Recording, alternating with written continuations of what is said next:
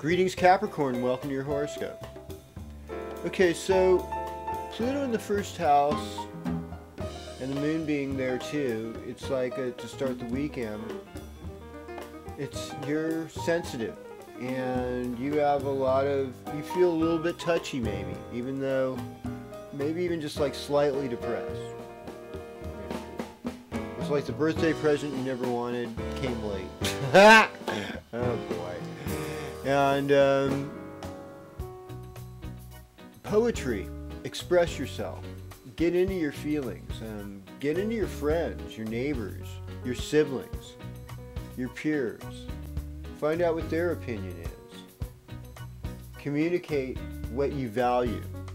Values are important, and people look up to you and they want to hear what it is that you do value.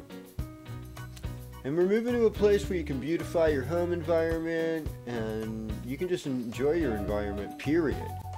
And continue to be a responsible member of the community at work, at play, when you're sleeping, and when you're awake.